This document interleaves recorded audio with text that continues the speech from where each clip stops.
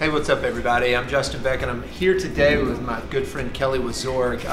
Kelly's an architect at Bay Design Associates, and you know, Kelly and I have done jobs. We've done projects together from 50,000 square foot build outs to $5 million ground up multi-use. Small to big, all phases. So we've got a lot of history working together, and I think she's a fantastic architect, and I wanted to sit down with her and talk a little bit about this building that we're in and maybe your overall theories and principles on design. We're here at the YMCA, which is almost 2 years old now, so it's good and broken in now. Yeah. But tell us a little bit maybe about this specific building or any project at all. What role you play from a really high level? Yeah, so the architect is involved through all stages of design. So with a project like this, we started at the very beginning. They had a market study and that's it. So we came in, we did community meetings, meetings with staff, meetings with the maintenance personnel to figure out how they're gonna work and how they're gonna use the space to really make sure that they had the best facility possible. Their goals were really defined on their mission, and we really wanted to make sure that the building reflected that mission. We really also wanted to kind of advertise the building from the outside. So you know, you look at a lot of buildings and they look closed in so that people can't, people can see out. But in this one, we wanted to flip that model. We wanted people to see in.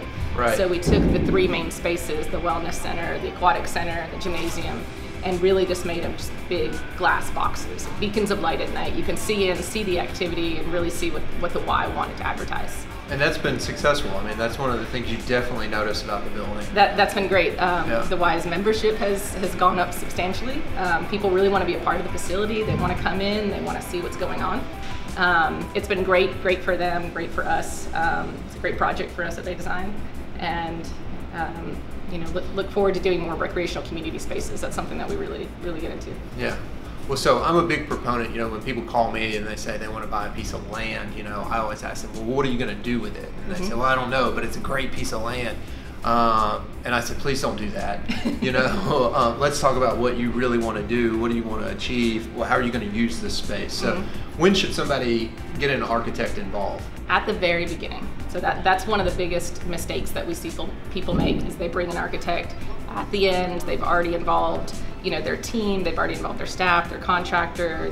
They've made a lot of decisions that may be not necessarily too late, but get pretty pricey to change. And so bring us in at the beginning.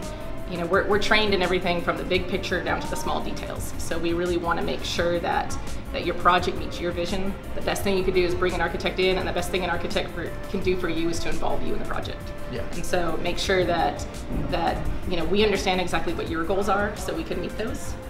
Everything from your design objective to your schedule to your budget, and really involve you throughout the process, because we want it to be a project that you're proud of, and that we both are proud of, and that you'll be able to use not just at the time being, but you're going to grow into that space, and it's going to be valuable to you. We've probably looked at more projects than we've actually done. Because I always think that if I can get your input on it early on, I can figure out if it's a go or no go sooner than later. Sure. And especially as a person who thinks I can do anything, you can either find a solution for it or tell me I'm crazy. And both of those are actually solutions. So I always appreciate that feedback. So a lot of people think that once the permits are pulled, the design documents have been created, that then you pull back and your job's done, but that's not really the case. No, we want to be involved from the beginning, phase one, the concept idea, all the way to the end of construction, because we want to make sure that you as our client is satisfied with what you're getting. We want to make sure that the project's on schedule. We're the conduit between you and the contractor to make sure that everything's in place right, the documents are followed.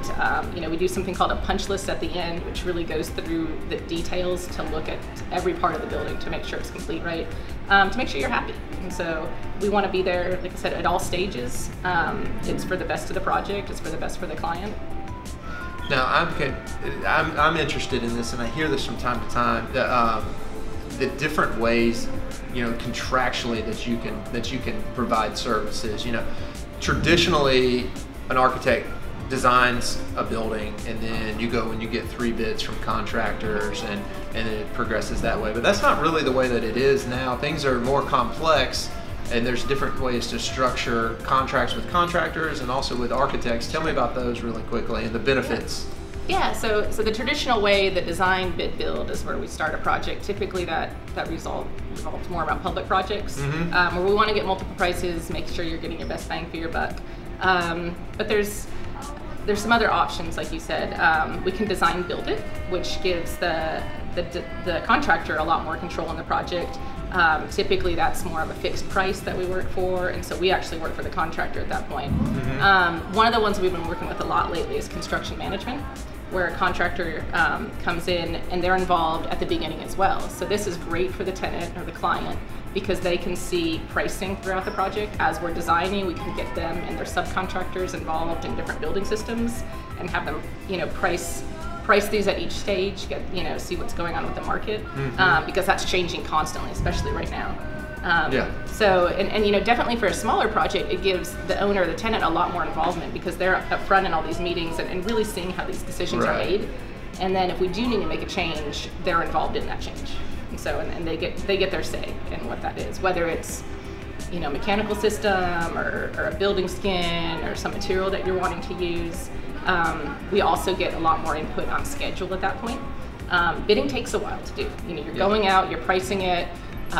Bids are only good for certain dates and times. The market's changing and fluctuating, where if you've got a construction manager, they're involved from day one.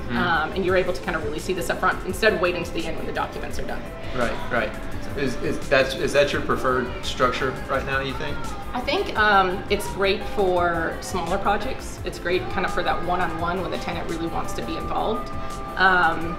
It's a good standard, I think, all the way around because it really makes everyone feel inclusive and everyone really have, an opinion and they can impact how the design goes.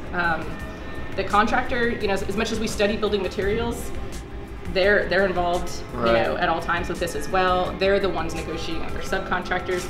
They know, for example, if there's a big project going on in town, we might want to look at another system or another material because that's going to affect the price of the project. So it really helps to have their input because they're dealing with that every day. So. Very cool. So we talked about several things, when you should get involved in a project, how you work throughout from start to finish, turnover and even beyond, different ways in which you can work. But I'm curious, so what's your favorite project you've ever worked on? I know we're sitting here in the YMCA, but... We're sitting here in the Y, and I do love the Y. The Y was a great project because of all the involvement. Like I said, we had at the beginning with all the community members, we had members of the Y, members outside the Y, we had the neighborhood involved, we had the maintenance staff involved, and we just listened.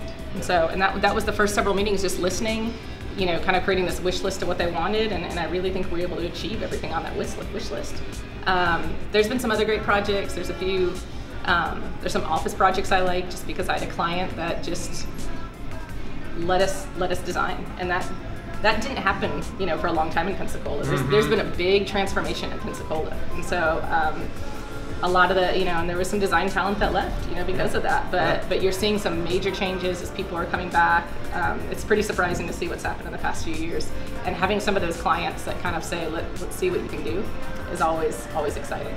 Well, you're an integral part of community here in Pensacola, and appreciate your friendship and working with you, and hopefully we can do several more projects together in the future. Looking forward to it.